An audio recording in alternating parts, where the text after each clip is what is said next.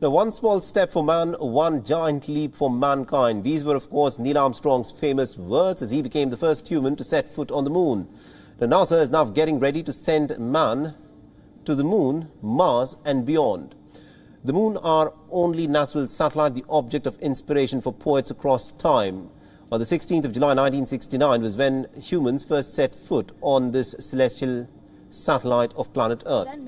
The last time we was there was back in December 1972. Now, almost 50 years later, NASA is ready for the next lunar odyssey.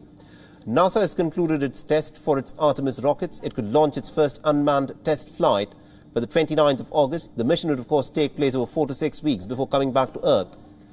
The re-entry capsule will travel to Earth at almost about 40,000 kilometers per hour. And if everything were to go well, the Artemis 2 mission will carry a crew for a flyby of the moon. Finally, the Artemis 3 will take people to the surface of the moon. The Artemis 3 is expected to take women astronauts and also astronauts of color to the moon when it eventually lands. And then the learnings could, of course, be used to take humans to Mars and perhaps one day even beyond Mars. WION is now available in your country. Download the app now and get all the news on the move.